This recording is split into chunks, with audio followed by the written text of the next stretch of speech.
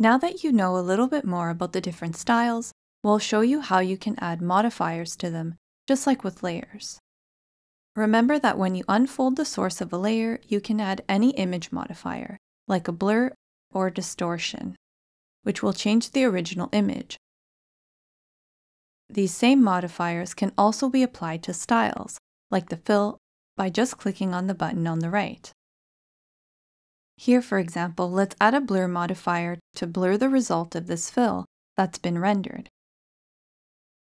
You can add any image modifier to a style, whether it's bundled with autograph or created through a package. Here, for example, turbulent displace will apply distortions.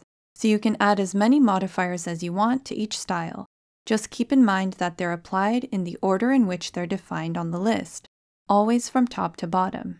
They can also be reordered in the same way as modifiers that are applied to layers.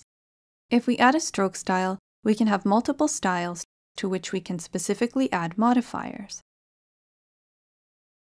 For example, we can add another turbulent displace to the stroke, since the default parameters are the same, so the two distortions will be on top of each other. By modifying the parameters of the second turbulent displace, we can generate variations in these distortions, which are applied separately to the fill and stroke. These modifiers are applied after the vector elements have been rendered, so we can go back to these elements at any time to modify them. Some modifiers, like the gradient modifier, radically change the visual rendering of the fill style. So we can change the gradient type, for example to radial, to match the circular shape of the smiley face. Then we can just scroll down to the gradient editor to change the colors. Modifier parameters can be managed in the exact same way as when they're applied to layers.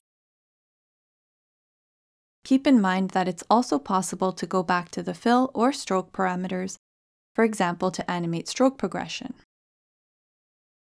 You can temporarily disable these modifiers to work on the paths and the stroke style.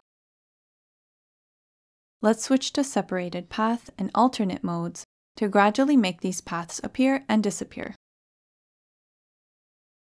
If we re-enable the modifiers, you'll see that this progressive drawing is distorted by the turbulent displace after the path has been drawn. Reducing the amount value will bring us a little closer to the original silhouette.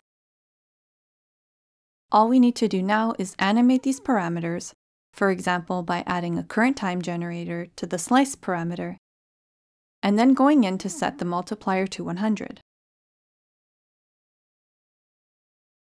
Now the distortions from this turbulent displace are driven by the current time. Now that we know how to add modifiers to styles, we'll go over how to enable and disable them, change their transparency, and even their blending mode in a future video. In this video, we went over how to add modifiers to styles, change modifier parameters, and reorder modifiers.